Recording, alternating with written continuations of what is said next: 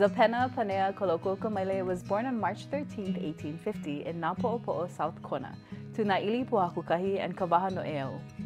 Little is known about Kalokuokamaile's cultural education, but he was a graduate of the Lahaina Luna Seminary.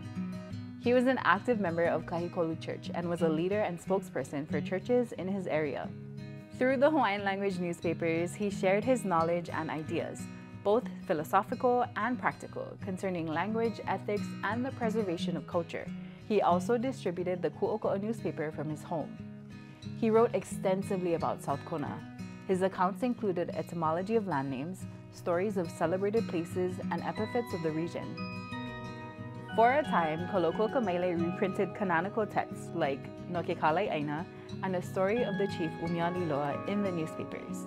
Between 1924 to 1926, he wrote 8 serial moʻolelo in Hawaiian language newspapers, each of them signed ZPK Kawai Kaumai Kamaka'oko Pua, which was a common pen name of his.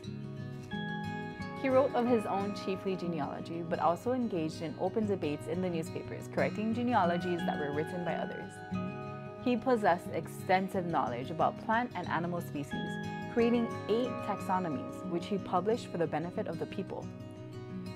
He was also an expert riddler and was commonly known as the Riddler from the Palikapu o Keoua.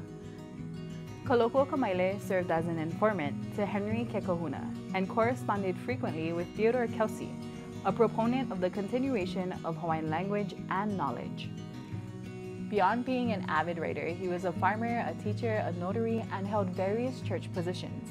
He was knowledgeable in the art of kalaiwa'a and bridged cultural knowledge across generations.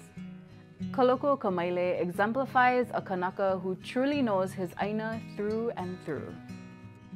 Go to Kipapa Educator Resources to learn about Kalokuokamaile and other important kanaka who spent their lives dedicated to the preservation of Hawaiian knowledge.